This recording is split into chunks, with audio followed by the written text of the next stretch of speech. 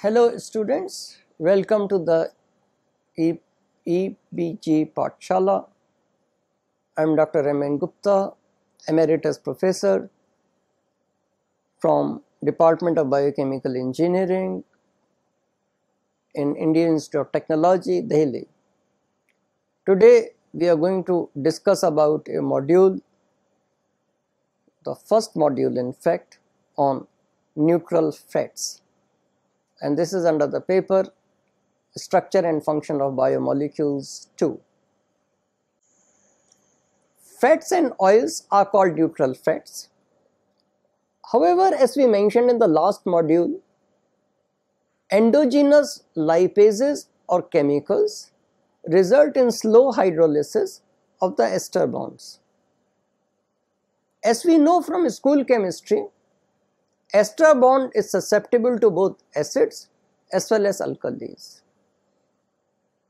Hence, some free fatty acids called FFA are invariably present in the fats and oils.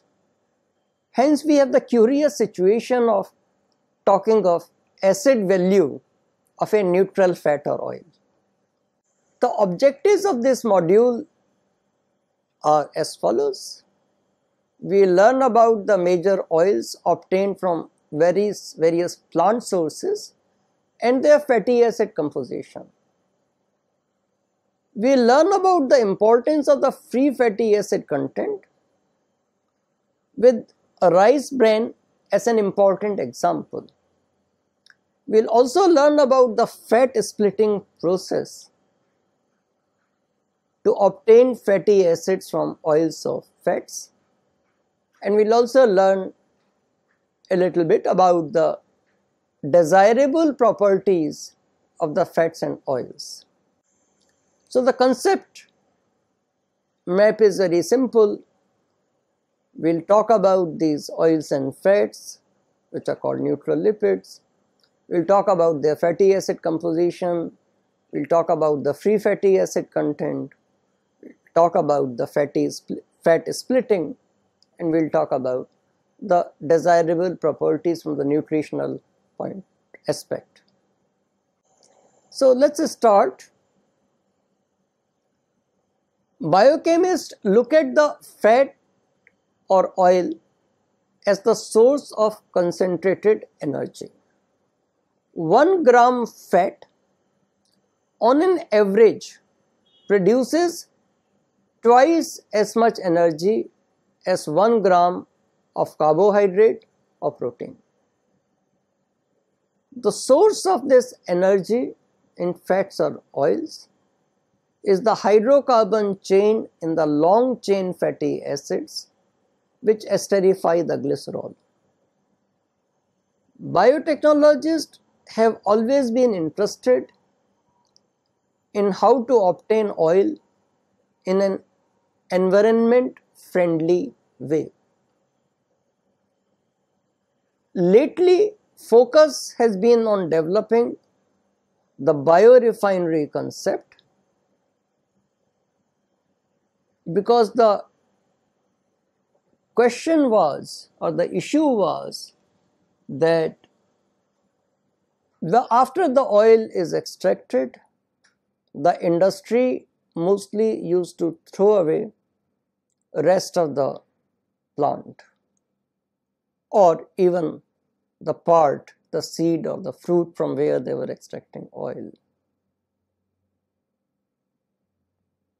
Gradually, about the last decade or 2 decades, people have realized that the rest of the material need not be thrown away.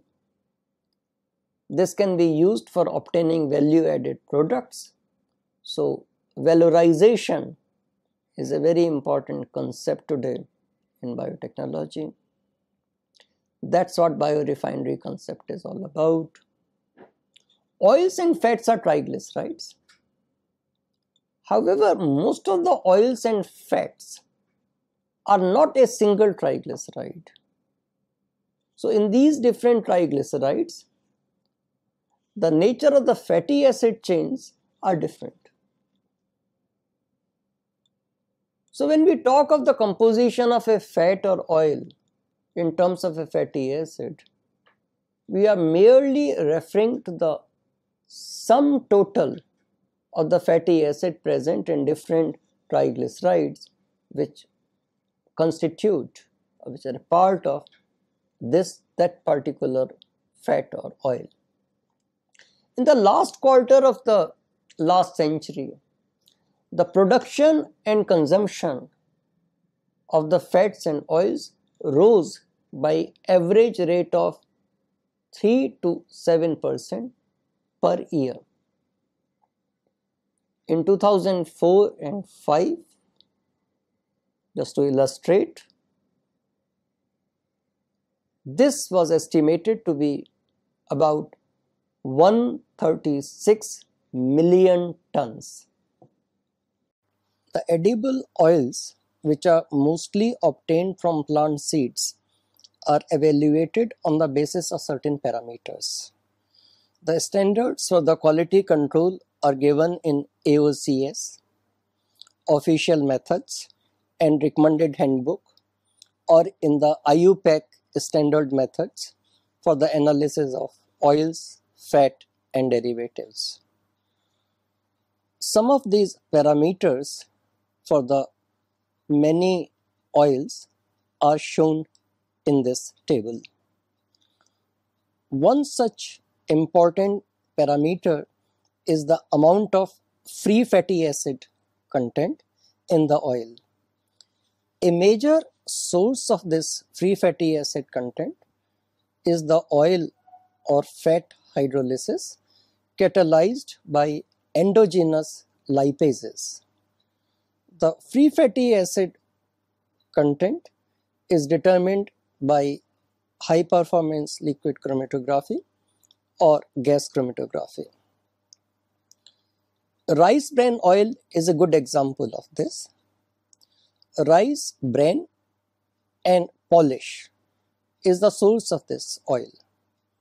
Rice bran is about 5 to 8% of rough rice and polish is about 2 to 3% of the same. Some perspective about the importance of rice bran as an oil source can be gained by comparing its fat content, which is 15 to 20%, to the corresponding figure in the wheat bran, which is only 3 to 4%. Rice bran oil production as a byproduct of rice milling started in USA in the late 1950s. By 1980s, most of this production was stopped as it was not found profitable as a commercial activity. There were few developments which created resurgence in its production, and ironically, today rice bran oil is considered a premium oil. So let's look at how did it all happen, what were the developments, what changed the scene. So the first was learning how to prevent excess free fatty acid content of the oil. Most important, the observation that the rice bran oil contains oryzanol, which was found to be a serum cholesterol lowering compound, led to the rice bran oil emerging as an important edible oil worldwide. So, technological developments often shape market prices. At one time, rice bran was used as just animal feed or in aquaculture. Till recently in India, that was the prime use of the rice bran obtained by rice mills. Rice bran has a lipase which has been studied fairly extensively. So during milling, 60% of the lipase present in the testa cross layer of the grains get mixed with oil present in the aileron, sub-aileron and the germ. As much as 5 to 7% free fatty acid content increase has been reported. This presence of the free fatty acids in the oil lends a undesirable and unpleasant soapy taste. Simultaneous presence of lipoxygenase catalyzes oxidative damage, which produces more off flavors and some off odors. Treatment of the rice bran by dry heat, wet heat and extrusion are some important methods for inactivating these enzymes. This process is called stabilization of rice bran. Caustic refining is part of oil refining process in which free fatty acids are removed from the crude edible oils. It also removes at least partially phospholipids and colored impurities. In fact, degumming to remove gummy phospholipids is generally carried out before caustic refining. So caustic refining completes the degumming process. In case degumming is not a part of the operations, caustic refining is conventionally carried out as a first step in the oil processing. If caustic refining is not done at early stages, subsequent refining steps convert colored materials with darker products, and some other impurities may result in cloudy oil due to their precipitation. Initially, free fatty acid content is measured and dilute sodium hydroxide is mixed in slight excess to ensure neutralization and removal of other impurities. This amount has to be decided very carefully, as any excess will start alkali catalyzed hydrolysis of oil to form more free fatty acid. While free fatty acid neutralization is very fast and is over nearly instantaneously, process is prolonged to ensure degumming and removal of other impurities. This process time differs from oil to oil. For soybean oil, little more than or about 5 minutes is required. On the other hand, for corn oil, less time is generally beneficial. The caustic refining is completed by heating to separate soap, whatever is formed, and other impurities. While it causes significant amount of loss of oil, caustic refining remains a method of choice to reduce free fatty acid content. One of the common product category in oil processing plants are emulsifiers or biosurfactants. The range of such bioproducts include monoglycerides and diglycerides, propylene glycerol esters, lecithin, sorbitan esters, etc. Monoglycerides and diglycerides are the most common emulsifiers which are made by oil processing industries. While these are partial hydrolytic products of fats or oils during fat splitting to produce free fatty acid and glycerol, their industrial importance has led to several strategies being developed. Monoglycerides can be produced by, for example, by esterification of fatty acids with glycerol. In another approach, these can be produced by reacting salts of fatty acids with glycerol halohydranes. In the third approach, trans-esterification of triglycerides with glycerol is carried out. The first two methods involve use of fatty acids or their alkali metal or silver salts. The direct esterification often results in a mixture of monoglycerides, diglycerides, and triglycerides. The composition of this mixture varies with the type of fatty acid, ratio of glycerol to fatty acid, catalyst used for this reaction, and few other reaction conditions. Often mono and diglycerides are predominant reaction products.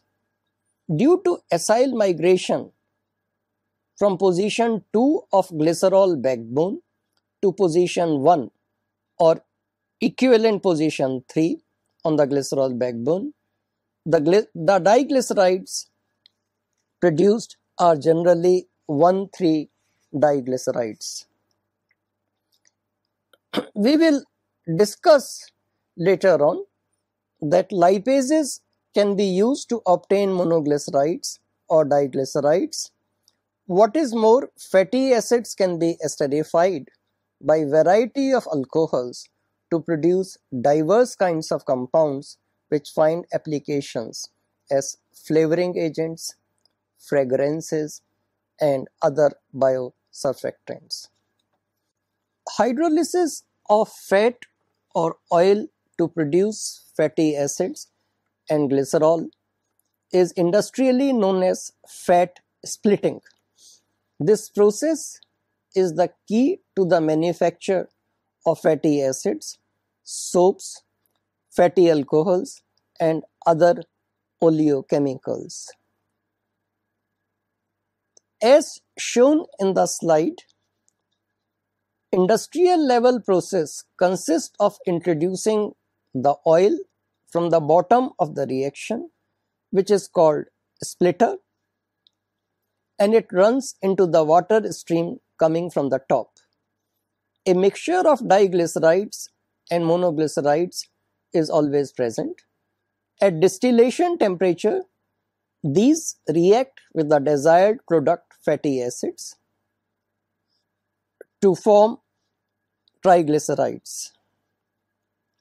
This reversible reaction produces significant losses.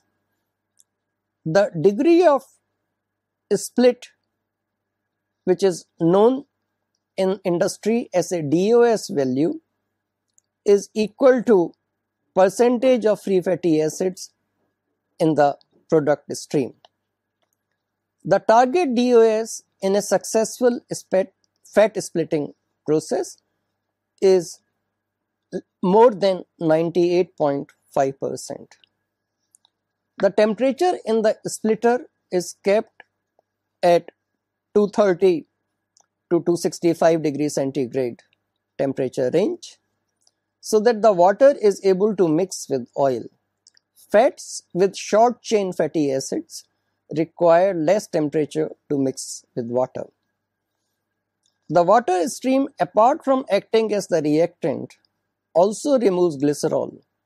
Removal of this product drives the reaction towards fatty acids production and prevents the reverse reaction. The fatty acid production was started in early years of last century to produce stearic acid for candles. Stearic acid and oleic acid were the primary fatty acids produced by oleochemical industry. 5 vegetable oils lead the list of oils which are responsible for the increase in production level of oils, soybean oil, palm kernel oil, and rapeseed or canola oil. Little less increase has resulted from oils from cottonseed, peanut, sesame, corn, olive, coconut, linseed, and the castor. The animal fats whose production or consumption have increased is butter, lard, tallow, and fish oil. For vegetable oils, increased area of cultivation and yields have both contributed to these enhancements. About 80% is used as food, rest is utilized either as feed or by oleochemical industries. The food applications include their use as frying oils and in baking fats, spreads, salad oils, and confectionery fats and ice cream. Some oil sources such as peanuts, beef, lamb, pork, chicken, and fish eaten as such constitute another category of consumption of fats or oils. Given their applications, it's logical that for each application, the fat or oil has a list of ideal properties. Crystallization and melting properties are two such key properties. For example, salad oils which crystallize during storage are not acceptable. For incorporating in spreads, the solid fat content at 4 degrees centigrade should be less than 30 to 40%. Otherwise, the spread cannot be used immediately after taking out of the refrigerator. At the same time, enough solid content is required at ambient temperature as well. In the mouth temperature, the fat should completely melt. Otherwise, mouth feel quality will not be acceptable. The spread will taste like waxy material. Fats form beta dash and beta kind of crystals. Fats which form beta dash type crystals are preferable in spreads since these contain a small in size and trap good amount of liquid oil and have desirable look on the surface. Oils with fatty acids with mixed chain lengths of C16 to C18 range tend to form beta dash type crystals. On the other hand, oil with just C18 fatty acids are more likely to form beta form of crystals. In fact, textural properties of fats are important in the context of their use in wide range of products such as lipstick, chocolate, butter, whipped cream, ice cream, and margarine. For processed food, mouth feel is an important property.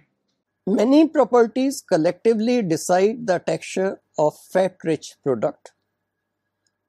Structure of triglycerides, solid fat content, melting, and crystallization properties are some of these important parameters.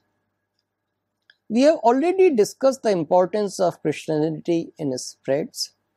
Many factors influence crystallinity and operate differently in bulk form and when fats are present as emulsions, which is the case with processed food in large number of cases. The presence of unsaturated fatty acids and the polyunsaturated fatty acids in triglycerides makes the latter prone to oxidation. In materials like paints, this results in deterioration of the films. In food, it leads to rancidity and becomes noticeable even at lower level. The oxidation of fats or oils follows broadly two mechanisms. In autooxidation, the reaction occurs with triplet oxygen. In the second route, photooxidation, more reactive singlet oxygen is involved. The photooxidation, besides the obvious need of light, also requires a photosensitizer. Nevertheless, in both unsaturated hydroperoxides are formed, these are unstable and break down into some short chain molecules which include aldehydes.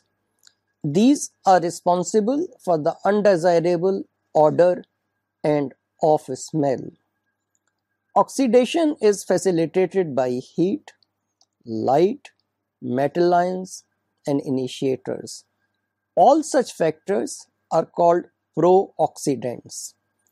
Presence of antioxidants prevents development of these undesirable traits. Fats or oils, even in refined form, are likely to contain both pro-oxidant as well as antioxidants. Obviously, increasing amount of antioxidants would enhance oxidative stability of fats or oils. Primary antioxidants are radical scavengers and can inhibit initiation and propagation steps of the free radical process. Molecules with extended unsaturated systems such as carotene can also act as primary antioxidant by forming an addition product. Secondary antioxidants include metal chelators. These include amino acids. Metal ions promote initiation step by reacting with hydroperoxide. So these metal chelators tie up with the metal ions. Use of appropriate surfactant is known to result in formation of emulsions in which metal ion hydroperoxide contact is prevented. Ascorbyl palmitate is the lipid soluble derivative of ascorbic acid and acts as an oxygen scavenger. Presence of phospholipids is also known to prevent oxidation by some ill understood mechanisms. However, in refining, the aim is to degum the oil by removing phospholipids. Naturally occurring antioxidants like tocopherols, for example, vitamin E, sesamol which occurs in the sesame oil, oryzanols which occur in rice bran oil, also help in preventing oxidation in their respective oils. Tocopherols and tocotrienols are widely present in oils of plant origin. Normally, this activity is supplemented by adding ascorbyl palmitate at 200 to 500 ppm level. Many synthetic compounds, mostly phenols, such as butylated hydroxyanisole, which is abbreviated as BHA, and has a trade name of E320. Butylated hydroxytoluene, abbreviated as BHT, with the trade name of E321. Propyl gallate, which is called PG or E310, and tertiary butyl hydroxyquinone, normally called simply as TBHQ, are examples of the widely used synthetic compounds which are used to stabilize oil and fat containing food. Effects of the antioxidants vary from oil to oil, as fatty acid composition is a critical parameter. Temperature is another critical parameter. Some of the antioxidants are volatile, so storage temperature are important. Many antioxidants have a synergy in preventing oxidation. The major oil already indicated constitute about 20% of all fat or oil production. That is not to say that fats or oils from other sources are not important.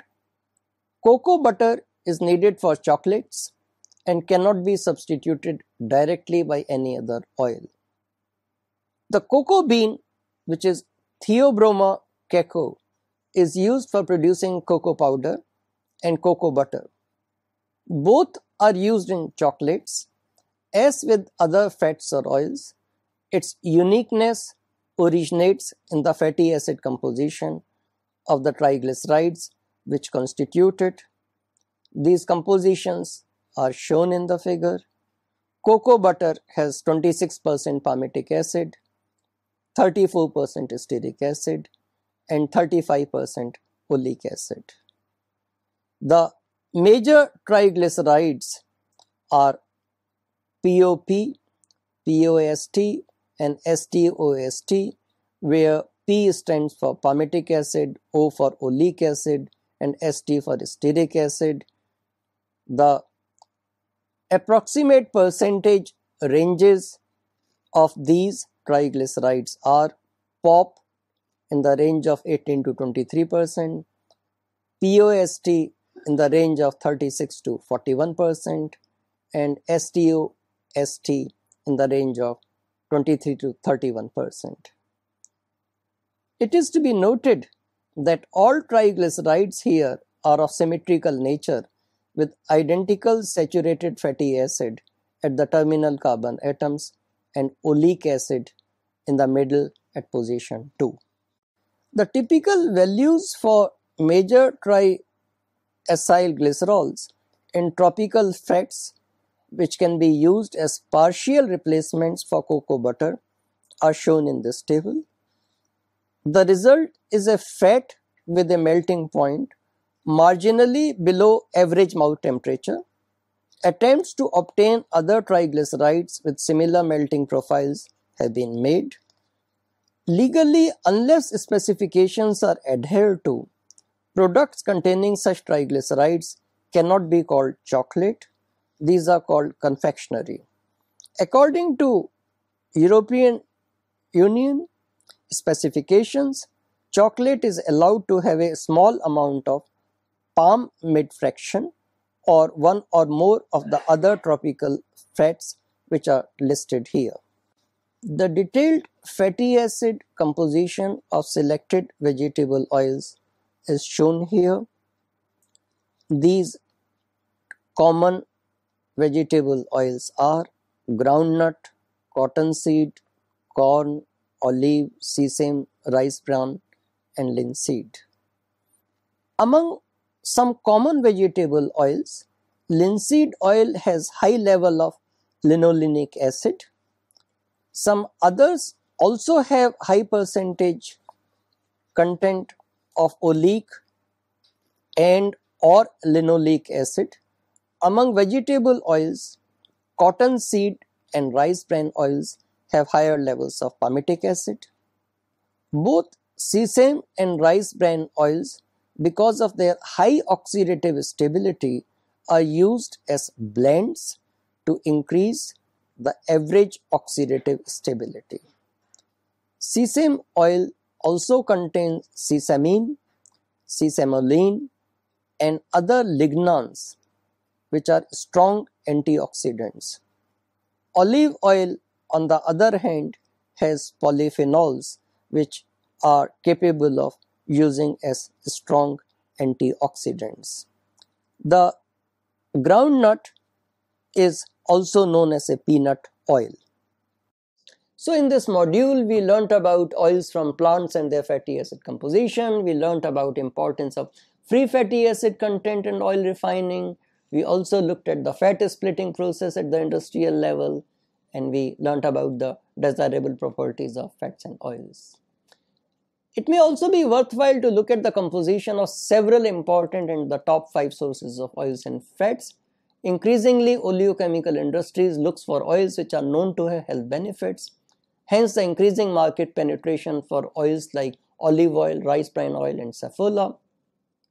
Also, it makes economic sense to look for uses for the spent meal left after oil has been isolated from the seed or fruit, etc. Thank you.